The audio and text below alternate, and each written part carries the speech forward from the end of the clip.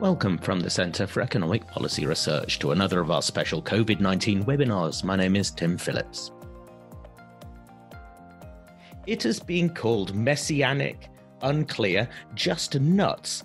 And there's some of the kinder things that have been said by mainstream macroeconomists about modern monetary theory, MMT. Well, last week, Peter Bofinger of Würzburg University, he's a former member of the German Council of Economic Experts, published a column in Social Europe titled Coronavirus Crisis. Now is the hour of modern monetary theory. Could this crisis and the policy responses we're seeing to it provide the perfect natural experiment to test MMT's predictions? Well, Peter's here today to talk about the topic. Peter, welcome. Thank you very much for inviting me and for giving me the chance to discuss modern monetary theory in the context of the coronavirus crisis. So I will start to present a simple macroeconomic framework for analyzing the shock and for identifying how governments have to react to this shock. And then I will show how MMT fits in dealing with this shock. So what we see now is the shutdown, which is now become effective almost all over the world. And in economic terms, one can compare the shutdown to a kind of economic tsunami hitting the whole economic system. The first wave hits the service and production sector, especially what we call social consumption. And in this sector, many payments are variable, wage payments, consumption, investment, all these variable payments are cut down. Then in a second wave, the tsunami will hit the real estate sector and the banks. In this sector, normally payments are fixed for a longer period of time. So it's rents, leases, interest and principal.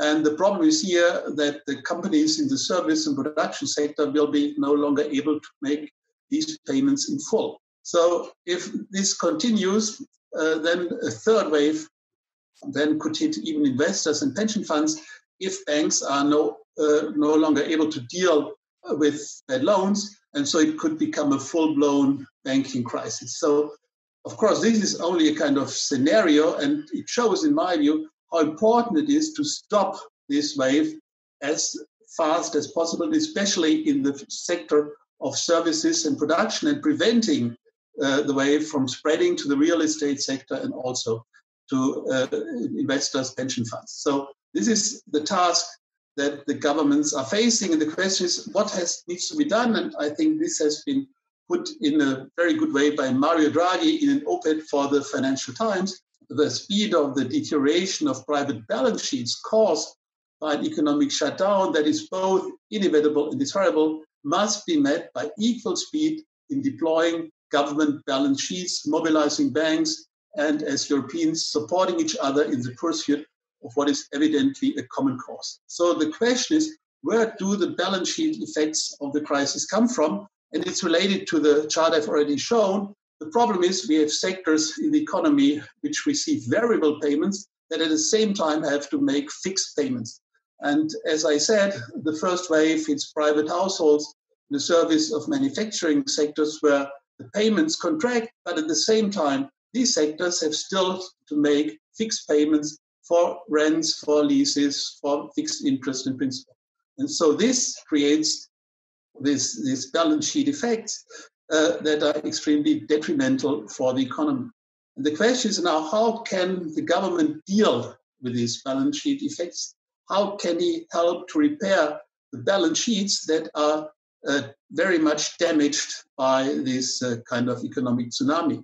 And in order to show this, I have a very simple macroeconomic balance sheet analysis with four sectors: private non-banks, financial sector, government, and the central bank. We have the pre-crisis situation, and then the crisis hits these sectors, and of course it hits first private non-banks and the financial sector. And for the private non-banks, the crisis means that the balance sheet contracts and that at the same time debt increases. This additional debt will be financed in the first instance by the financial sector. And of course, as a consequence, also the debt of the financial sector goes up. If the government remains passive, we see the deterioration of balance sheets by private non-banks and by the financial sector. They both have a higher leverage. And of course, this deterioration of balance sheets can lead to insolvencies.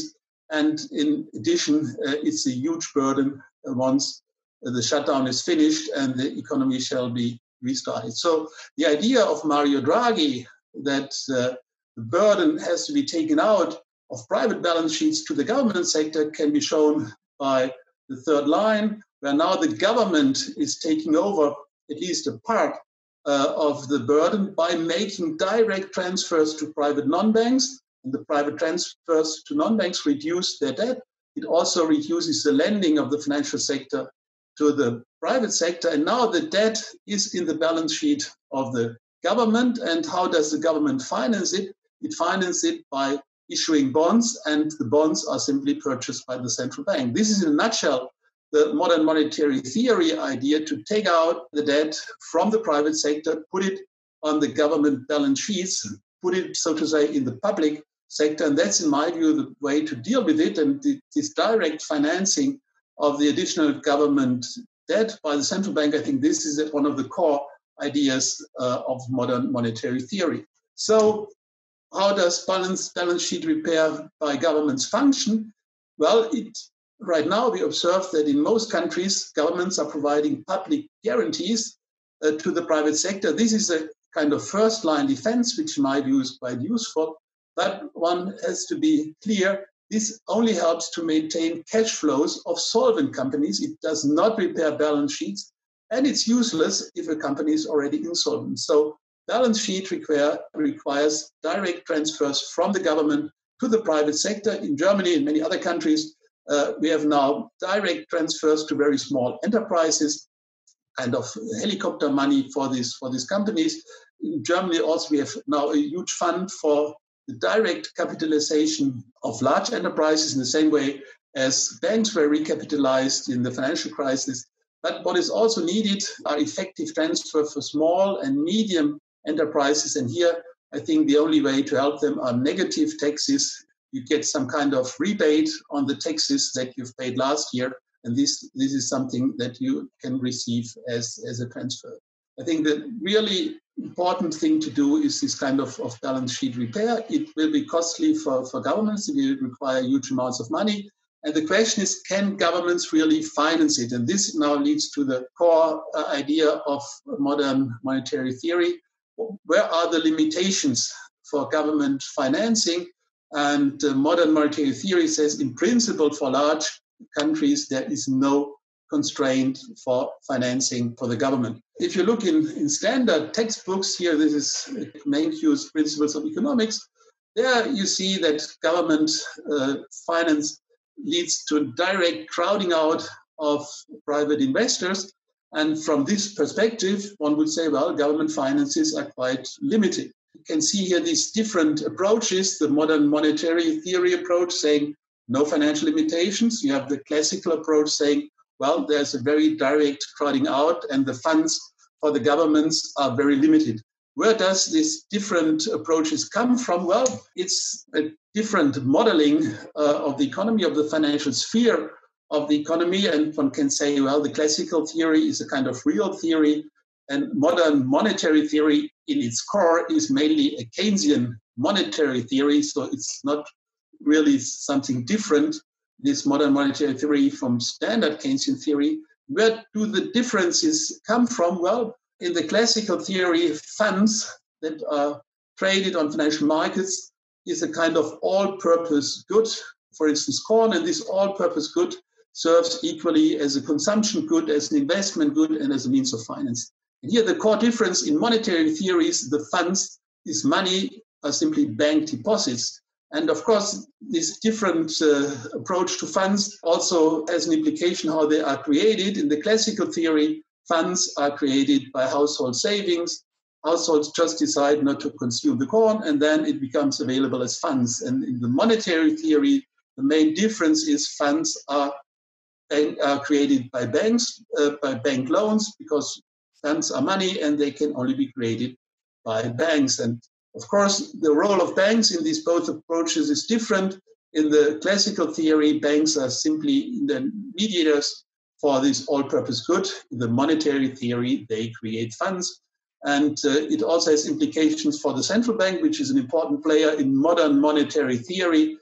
In the classical theory, the central bank is absent, you can say, because it cannot create funds, cannot create this all-purpose good. In monetary theory, the central bank is the ultimate provider of money. And of course, this has then these very deep implications for government deficits. In the classical theory, government deficits simply absorb existing funds. So financing is limited.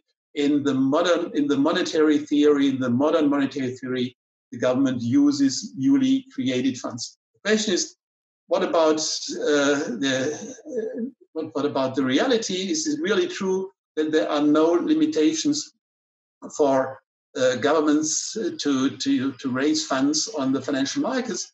I think we have one example for large economies that are able to raise a huge amount of debt in their own currency.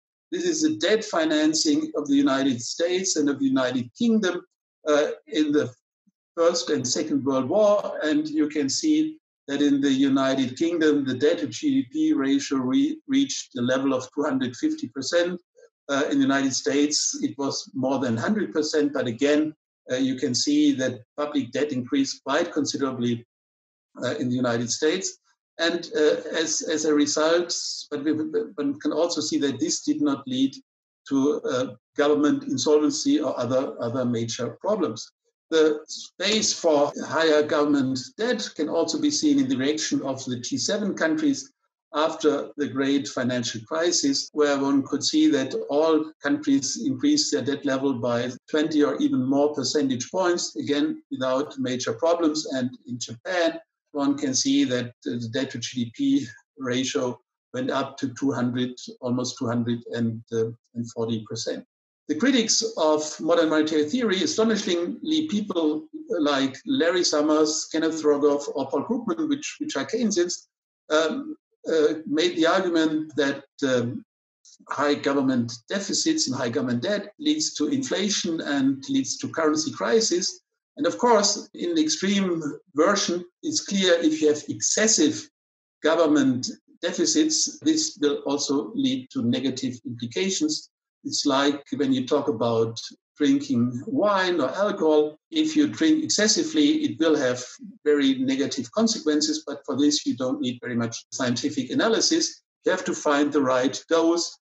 And I think one can see that in the war financing, but also after the great financial crisis, this right dose was realized, so that the negative implications that the critics of modern monetary theory raised did not materialize. One of the issues here is that excessive government deficit and debt leads to inflation. If you look at the data for the United Kingdom and the United States, in the First and Second World War, there were some periods where inflation was a little bit higher, but overall, one can see inflation did not get out of control. And in the case of Japan, you can see that the debt level went up very much, but inflation was very low. In contrast, Japan was almost always in a more deflationary terrain than in an inflationary terrain. And in my view, for the government financing of the damages of Corona, the Japanese case is the more relevant case, because the effect of Corona on our economies is a deflationary effect. It's a huge decline in consumption. And if the government uses funds just to repair the balance sheets, to fill the gaps in private balance sheets, it just prevents an implosion of the economic system, and it's very unlikely that this would have any inflationary effect. When we talk about MMT and the possibility of governments to raise huge amounts of money, there remains the problem of the euro area member states. As I said, MMT is a recipe for large economies who can raise debt in their own currency and have their own central banks. And here for the euro area member states, we have the problem that their debt is de facto in a kind of foreign currency. So if Italy issues bonds, they are denominated in euro, and they do not have their own national central bank who can buy these bonds if the private markets are not willing to purchase these bonds. The ECB, of course, has announced that it's willing to buy huge amounts of government bonds, but of course, the ECB is limited to the capital keys. It has is said, it will apply some flexibility, but of course, it will not be able to fully purchase all Italian government bonds that might have to be purchased if private markets are not willing to buy more Italian bonds.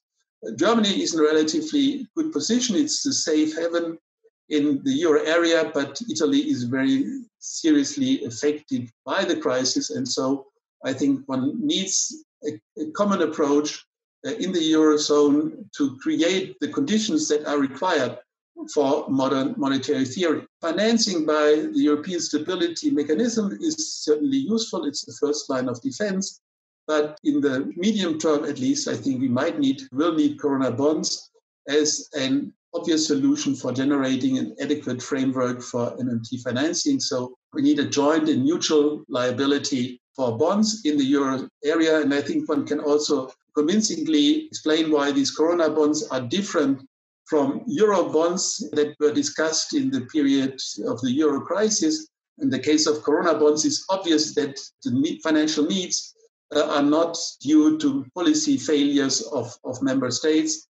And in addition, it's a one-time event, and it's for new government lending. It's not for outstanding bonds, which was the idea of the Eurobond debate. So finally, what about helicopter money financed by MMT? I think in the shutdown period, I don't think it's a very good idea. It's not a very targeted form of support because many households do not require financial support, especially if they get money from unemployment insurance schemes or if they are employed by the government. And the support for balance sheet repair, which I think is really now very, very important, needs much higher sums than the sums that are distributed under helicopter schemes. And in addition, during the shutdown, it's not a good idea to stimulate consumption by giving people money to spend. Therefore, during the shutdown period, I'm not sure whether helicopter money is the right thing to do. After the shutdown, of course, we need some support to restart the economy, to restart consumption. But here again, I think helicopter money is not a very targeted means because it's much better to support directly the sectors that have been suffering most from the shutdown, especially the social consumption.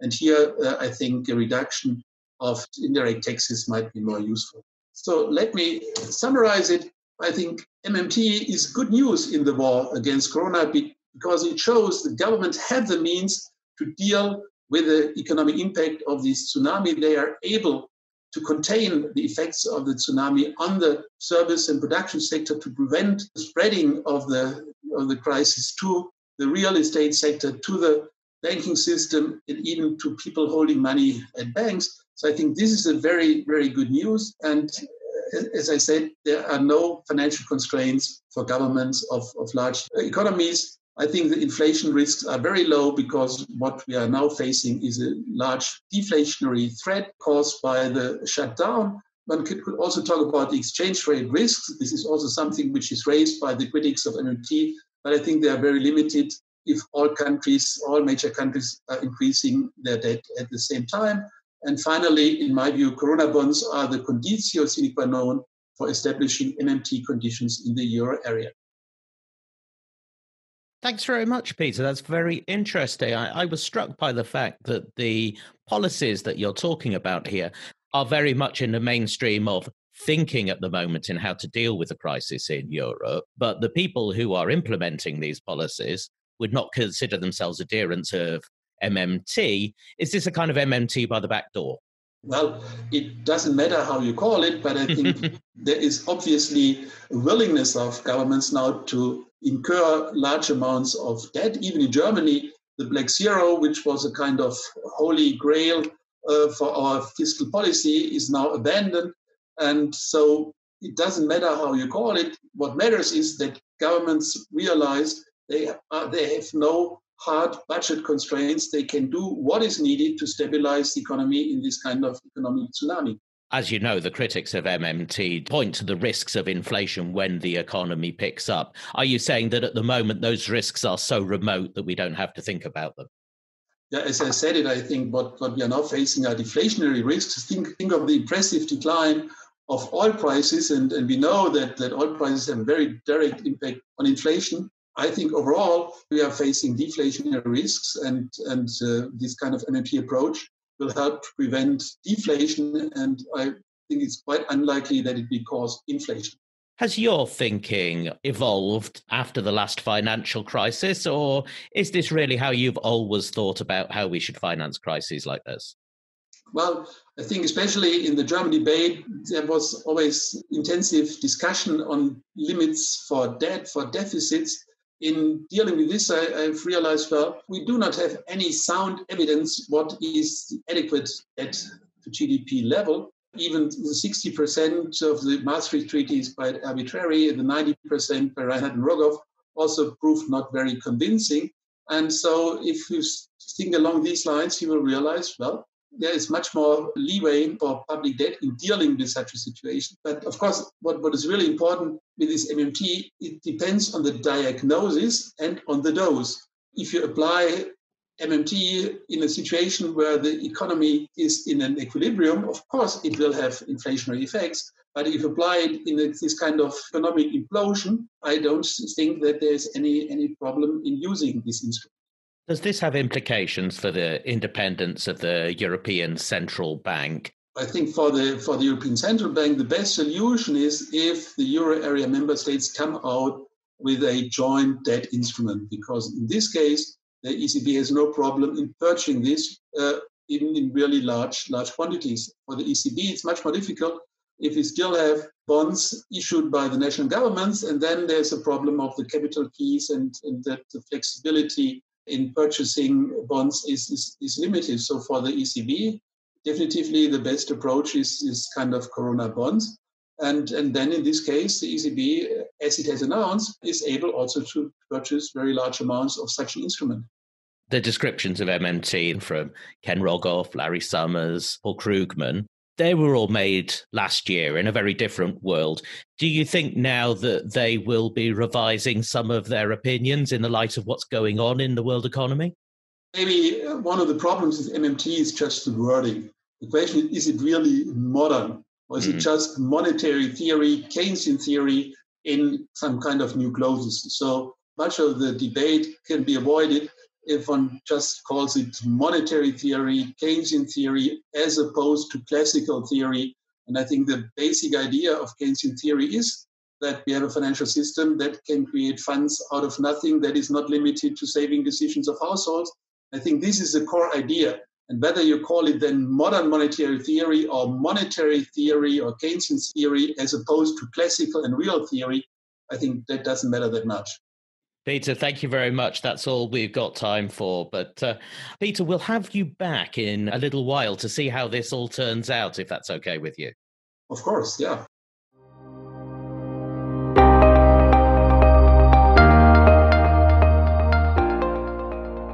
At the Centre for Economic Policy Research, we've been covering this crisis in detail. Go to the COVID-19 section of VoxEU and you will find webinars, podcasts, articles. There's always something new every day, so we hope to see you soon. But from now, stay safe, and from the Centre for Economic Policy Research, goodbye.